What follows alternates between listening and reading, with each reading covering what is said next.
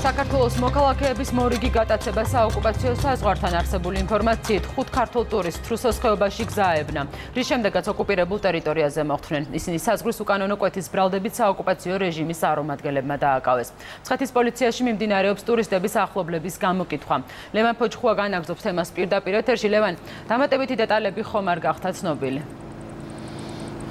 ნუცა ამ საქმესთან დაკავშირებით დამატებითი დეტალები ჯერჯერობით უცნობია, თუმცა გეტყვით რომ სულ ცოტა ხნის წინ სახელმწიფო უსაფრთხოების სამსახურმა დაადასტურა ინფორმაცია, რომ ეგრეთ წოდებული საოკუპაციო რეჟიმის მხრიდან დაკავებული არის 5 მოქალაქე, ეგრეთ წოდებული საზღვრის უკანონო კვეთის ბრალდებით. ისინი თრუსოს ხეობაში სალაშქროდ იმყოფებოდნენ, თუმცა შებინდების შემდეგ გავრცელებული ინფორმაციით გზაებნა და ისინი აღმოჩნდნენ საქართველოს ოკუპირებულ ტერიტორიაზე, რა დროსაც საოკუპაციო რეჟიმის წარმომადგენლების მხრიდან მოხდა მათი დაკავება. ჩვენ ახლა ვიმყოფებით მცხეთის პოლიციასთან, სადაც იმყოფებიან დაკავებულების ახლობლები და ოჯახის წევრები. ჩვენ ერთ-ერთი მათგანის დედასთან გასაუბრება შევძელით.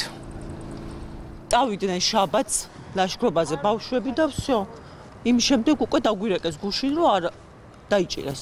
ანუ თვითონ გამოვიდნენ კონტაქტზე რომ? არა, თვითონ არ გამოსულან, აი აქ დაგვიკავშირდნენ მცხეთის პოლიციიდან, რომ ბავშვები აყვანილები არიან. არაფერი არ ვიცით რა გადალახეს, როგორ გადალახეს, სად იყვნენ, არაფერი არ ვიცით. შაბათს წავიდნენ, სამშაბათს დილით უნდა დაბრუნებულიყვნენ. სულ რამდენი არიან? 5.